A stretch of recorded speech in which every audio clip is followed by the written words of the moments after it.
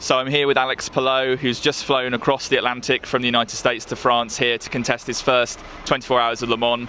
Tell us, Alex, how are you feeling about this challenge as you take on the world's greatest endurance race with Cadillac Racing? Oh yeah, I'm excited to be here. A bit tired at the moment, but I'll be better tomorrow. But yeah, it's a great opportunity. It's always been a target of mine to be here.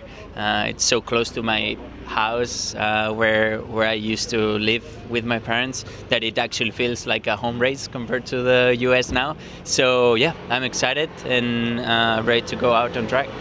So you'll be getting your first laps aboard the number 2 Cadillac V Series R in first practice tomorrow on Wednesday. What are you most excited about? What are you looking forward to discovering about this very unique circuit? Yeah, so I drove the same car, the Cadillac car in Daytona, so I have a little bit of experience there, but I'm just looking forward to the track. I've done it many times on iRacing. I did many times the 24-hour, but still, it's always different when you get here on the real track. So I'm just excited to learn the track, to see how it feels, to see how if it's grippy or not, and then just enjoy driving an LMDH car around here. And of course, we saw last year at Le Mans, Cadillac was very competitive with a car on the podium. How do you feel about the brand's chances heading into this second race with the V Series R?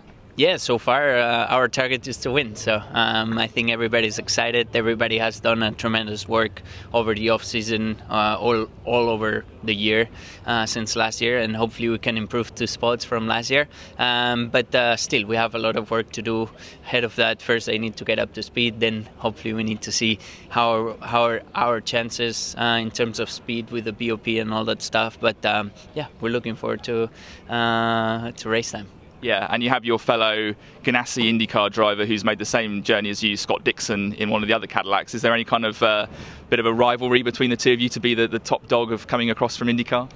Yes, there's always a big rivalry with him, but it's a good one. I mean, it's a competitive one, and I'm fortunate enough to be his teammate in IndyCar, but then also here, like we're all working here in Cadillac as one team, and that just helps everything and everybody to go a little bit faster. But yeah, for sure, the target is to finish obviously P1 and in front of them. Yeah, thanks very much, Alex. Thank you.